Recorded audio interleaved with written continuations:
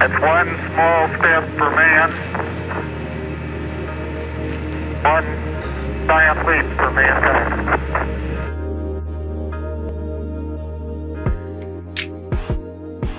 Hey, my brothers and sisters, I hope this day finds you well.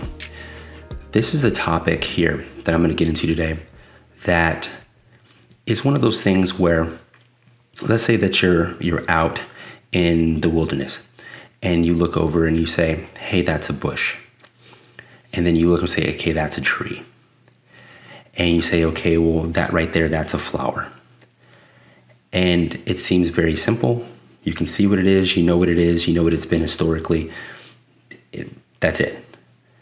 And instead of it just being left there to reality, it's getting perverted and twisted because a small, very, very small minority of folks who are in a particular group, and then within that group, another smaller minority of that group are so unhinged and so delusional that they want you to say that that tree is actually a bush. The bush is actually a tree, and that flower is actually a bumblebee, all because they identify as that. It's that silly to me because it's not based in reality. I want to say this. I want you guys to hear me. It is not possible to transition from one gender to another. We are binary, so there's only two. That's the rule. Being born intersex as a birth defect is an exception, but that's not the rule. There are only two genders. You cannot transition, therefore transgender is not even a possibility in our reality. So using the term transgender is in and of itself incorrect, and it's not applicable to somebody who has a mental disease and needs to be treated with compassion and love and respect. Now, there are a couple of articles that I want to bring to your attention. First one here, this is coming from CNN because I like to use the left-leaning platforms.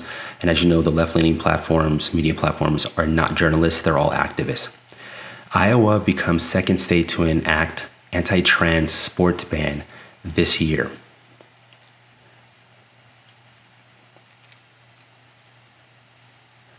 Iowa's Republican governor approved legislation Thursday banning transgender women and girls from participating on sports teams consistent with their gender at accredited schools and colleges. Now, let me reread this because we need to change out some words, and once I do, it's going to make even more sense because this shouldn't even be an issue at all. As I said, there's a tree, it's a bush, it's a flower. Okay, they can't just change what they actually are and what they were made to be simply because they have a mental illness. Iowa's Republican governor approved legislation Thursday banning men and boys from participating on sports teams consistent with their gender at a accredited school and college. That's how it should be, because there's no such thing as a transgender woman. You are just a man who has maybe physically or surgically altered themselves, maybe chemically, pharmaceutically altered themselves, and then physically have altered yourself to appear more like, because we're binary, more like the female part of that binary couple. That's it.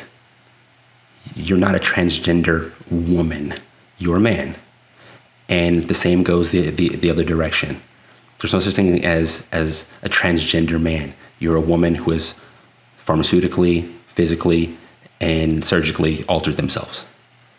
And the fact that you even had to go through all that kind of validates my point.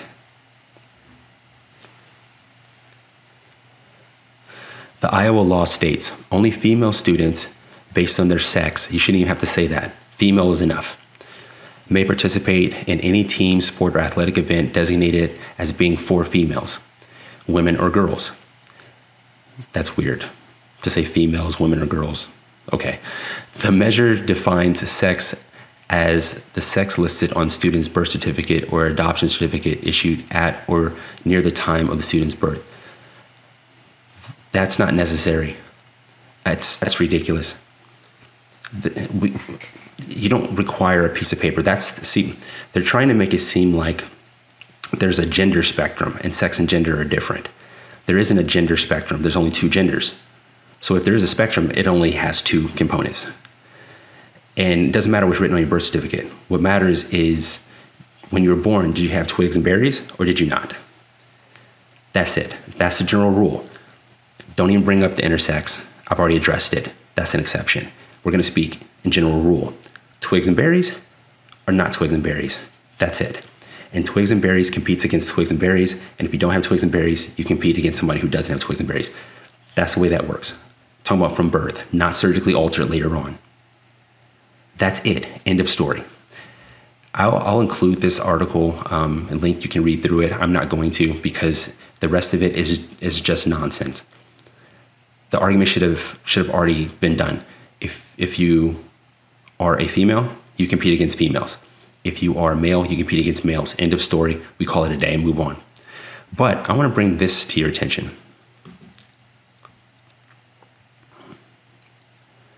This is coming from The Blaze. I'm a woman, just like anybody else on the team. Transgender University of Pennsylvania swimmer claims to be a woman and wants to keep swimming after college. This is a person who needs help. They're saying I'm a woman just like anybody else. That is just objectively false. You're not a woman like anybody else. And what he is really saying is, I'm a woman just like any other woman. And you are not, because you were not born a woman. So you're not like every other woman. Because women are born women. You were not, so you're not like them. No matter how much you want to be, you're not like them. Now you can speculate that this person swam as a male and was mediocre, is now swimming as a female and making records. You can make that all you want. My thing is, it shouldn't even come to this. We've lost our minds that we're even acquiescing to this. Look at the population, look at the transgender population in relation to our whole entire nation. Why are we accommodating such a small percentage, such a ridiculously small percentage of people who are clearly mentally ill and need help? Why are we changing policies and legislations and laws for this? For people who are mentally ill. Understand that people who advocate for this, they don't want the best for this country. They're just arbiters of chaos. Because we already know what the reality is, and they don't want to adhere to it. And there's an agenda behind that. They're either mentally diseased or they're supporting it because they're trying to weaponize it to get something else that they want. And they don't actually care about the transgender community. Thomas said, and I quote, "I'm a woman just like anybody else on the team. I've always viewed myself as just a swimmer. It's what I've done for so long. It's what I love." Okay, but you're a man and you were swimming as a man. So if you loved it, why did you change? You could have continued to swim as a man against other men. And when you decided to change, that was your choice. You sacrificed your ability to compete against men further by putting the hormones in your body, maybe, I don't know. But that was your choice. Why does the whole world now have to shift to accommodate your mental disease? Why do we all have to pretend that you are what you believe that you are when we all know that you are not? How does that help you? And how does that help us? It doesn't. You're destroying everything because you're mentally ill. And because our disease culture produces narcissists. That's what we do. We produce narcissists. And this person is one. They care more about themselves than anything else. And for some reason, folks are acquiescing and accommodating. It makes absolutely no sense. And so now we have Sports Illustrated. And Sports Illustrated doesn't care. They just want to sell magazines. They'll piggyback this stuff today and then 10 years from now pretend like they never did. And if it's in for them to be against transgenderism, they'll make an article where they're against it. They don't actually care. You understand that, right? They're doing the safe thing. All these people, all these corporations who do the safe thing, it seems like, oh, well, if all these corporations are behind it and all these major places are behind it, then it must be okay. No, they are being coerced into it because they know if they don't jump on the bandwagon, they will be attacked. Because the left has an ideology to where it's their way or the highway. So Sports Illustrated doesn't care. They know that this isn't true. They know that this is absolutely ridiculous and perverted to have a man compete against women and destroy them. That makes no sense. And I've heard this said many times, so let me just throw it out there as well. Where are all my feminists at? Where are all my advocates for women? Where are you guys at? You guys are running scared with your tail tucked between your legs because this ideological wave coming from the left, this wave of chaos, is destroying everything it touches. And you guys just don't want to be a casualty. I know. You're just too scared to do anything. The very simple answer is that I'm not a man, Thomas said.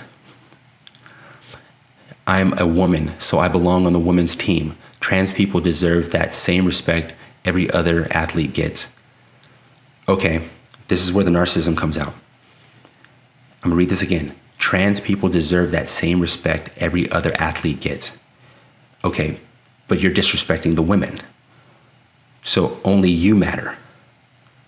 Because you're completely and utterly disrespecting the women who want to compete against women. Because they know competing against a man in any type of physical activity is going to most likely be fruitless. So you only want respect for you and other trans people. That's it. Only trans athletes matter, nobody else. Even though you're this much of the population, you should matter more than the institutions that were put in place before you came on the scene and before your illness was acquiesced to by even our president. You should have enough respect for other athletes to not compete against women. But you don't respect anything. You just want what you want. Period. The debate over whether biological males, and you shouldn't have to say biological, you can just say males. I'm gonna cut that out. Let me read that again. The debate over whether males should be allowed to compete in athletic events designated for women is an issue rife with cultural controversy, only because they're making it so. They're creating this problem. It actually was never a controversy. Ever. Well, I won't say ever. We knew that men should compete against men and women should compete against women, and we moved in that direction. But it wasn't controversial. We did it for safety reasons. We did it because we acknowledged reality and the biological fact that I, as a man, am bigger, faster, stronger than 99.9% of the women in the world. There's going to be some anomalies, of course, but generally speaking, I'll crush any woman. I'll crush them. You don't believe me? Like if you believe that let's say that you're a transgender man and you want to come arm wrestle with me or something like that, hey, you're welcome to it. If you're a woman and you think that what I'm saying is untrue, come and arm wrestle me then. Come on. I'll crush you. You're nowhere near as strong as I am. Physically. I'm only talking about physical. Does that mean that a woman is less valuable? Of course not. Women are actually more valuable, which is why me as a man, I was made as strong as I am to protect women, because they're actually the most valuable part of our civilization. All of this stuff devalues women and devalues the natural order and devalues everybody's role in that natural order. I don't know why you don't see that. They're just destroying what actually gives us power and gives us meaning and gives us value. I was made stronger and faster to stand sentinel for my family. This is absolutely ridiculous. And so now we have this man who doesn't want to be a man. So we lose his contribution. He knows better than life itself. We lose his contribution. The contribution that he was meant to make as a man, we now lose. And since he can't become a woman, he ends up taking the seat of a woman, effectively making it so her contribution is lost. So in this one fatal swoop, this is where the chaos comes in. We lose the man's contribution, and it diminishes or loses the woman's contribution as this man now tries to take that woman's spot. And he can't. He was never meant to, he's not made to. No amount of surgery and physical alterations and pharmaceuticals is going to ever change that. We support Leah as a trans woman and hope she leads a happy and productive life because that's what she deserves, the parent of a Penn swimmer said, according to the outlet. What we can't do is stand by while she rewrites records and eliminates biological women from this sport. If we don't speak up here, it's going to happen in college after college, and then women's sports as we know it will no longer exist in this country. So I'm going to stop it right there because we see where this is going. You don't have to acquiesce to someone's mental illness. You want to be polite, okay. But if you start to give an inch on reality, they're going to keep taking more inches until eventually you're living in Arkham Asylum and you're calling it a community center. That's where this leads. You can't give an inch to things that are not movable, where there's no gray area. You can't give an inch on those things. There are certain things that are just engraved in stone, and they're our anchor. And if you get rid of our anchor, we're just going to float around in the seas, just being tossed anywhere. And we'll have no direction. We'll have no course. We'll have no heading. We'll lose our power to choose those things, and we'll just end up just basically at the whim of the wind. So the fact that we are a binary mammalian species is fact, period. The fact that it is impossible to transition from one gender to the other is a fact, period. There should be no other discussion. So of course, if we're talking about sports, men, women, fact, we move on. And physical sports, of course. Like if you're shooting pool, like a woman can come in and crush you if she has the skills. But even with golf, there's an acknowledgement that a man is going to drive the ball further than a woman, which is why they separate them, because that's not going to be fair, right? So there are certain things that you don't budge on. And the left, because they're agents of chaos and because they'll use any strategy to get what they want, no matter the casualties, they try to make you believe or try to make other people believe that if you're unwilling to give an inch, then the problem is actually you.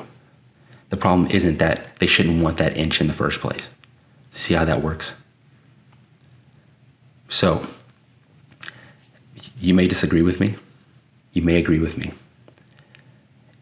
It doesn't matter. The truth doesn't need you to agree with it in order to be true.